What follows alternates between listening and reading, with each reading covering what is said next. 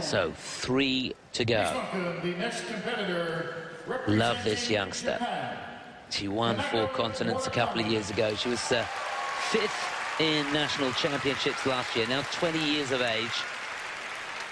I first saw her in the Asian Winter Games in Kazakhstan, and I've loved watching her develop over the years since then. This is Kanako MURAKAMI for Japan. The music, Roxanne.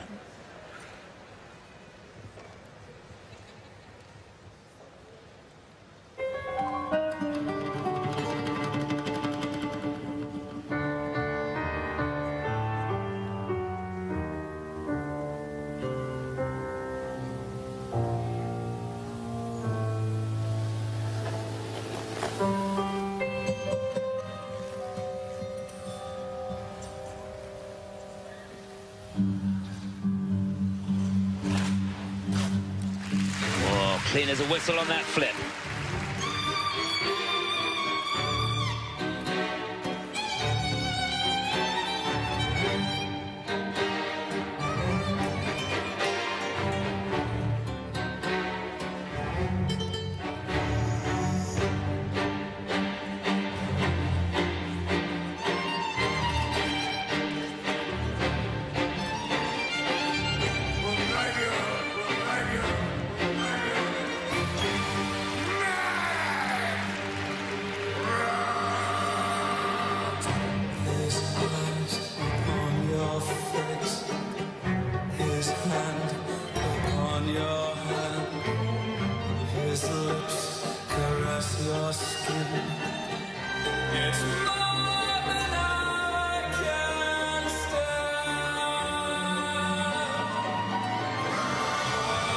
Really motoring into that combination. Looks like she made it to me.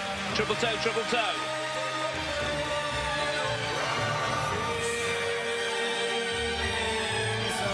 Oh no! Singles the axle.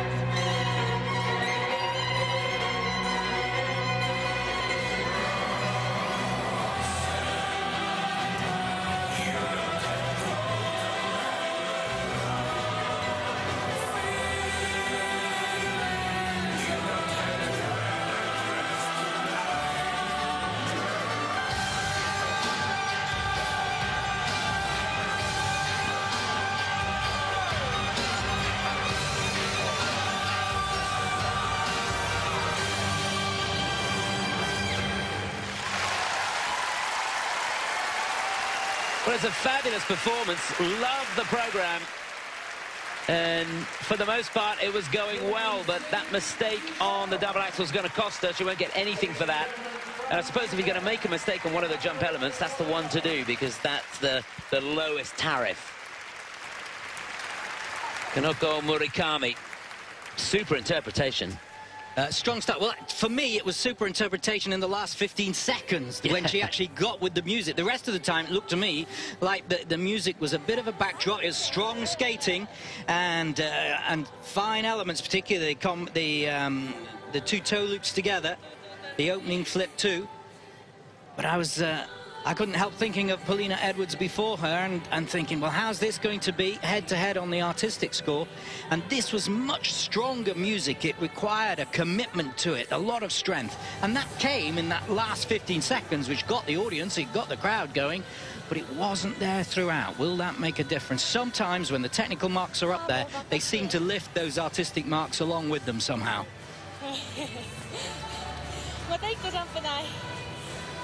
For me, Paulina Edwards, who skated just before her, was had much more quality from an artistic point of view, a presentation point of view throughout the routine. Hopefully that will be reflected in the marks, but we'll see. Yeah, Polina's technical score, obviously low, but her component score was good. She got 29.93, almost into the 30s. She's got the highest component score.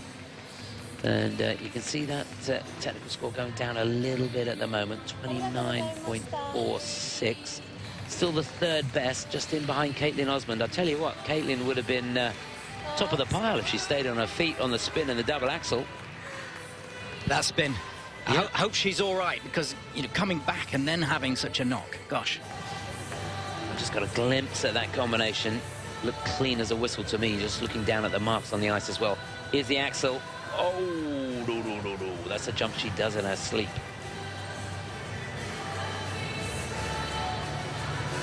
And it's good edge work, good marks, good arm movements, and it's strongly skated. It's that commitment to the feel of the music I just love to see throughout the program. Active.